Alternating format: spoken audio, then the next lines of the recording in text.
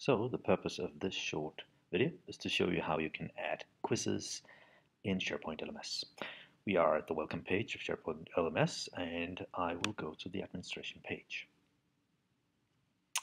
Here I'll go to my list of courses, and I'll choose the course site where I would like to work on a new quiz.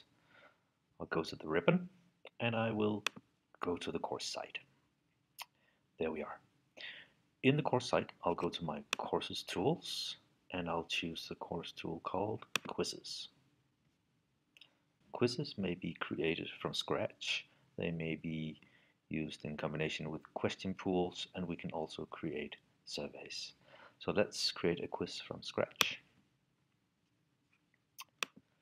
Let's call this one Quiz ABC. And as you'll see, there are a lot of settings. Now, for this example, I'll just go with the default settings in here and choose OK. This will bring up a wizard, and I can start adding my questions. Question 1.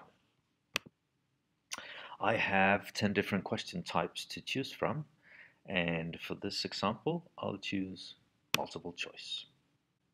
We'll add a question here. What are the colors in the Danish flag? And we'll add some choices. Now, the correct answer is red and white. We'll add that option. And we'll add 2 more options, green and blue. And the next one is blue and yellow. There we are. So we've added 3 different responses. We have selected the correct answer, and basically we're good to go. I'll click next, and I can add additional questions. Page of my course site, I'll now see that the quiz has been added down here in my learning modules overview. I am able to go up into the course tools, and I'll go into my learning path tool because I would like to add this quiz as part of module 1 rather than have it appear as a standalone item. So I'll go into the settings of the learning module and I'll add an item. From here I'll add the type called quiz, and it brings up the available quizzes, in this case only 1, and I can click OK.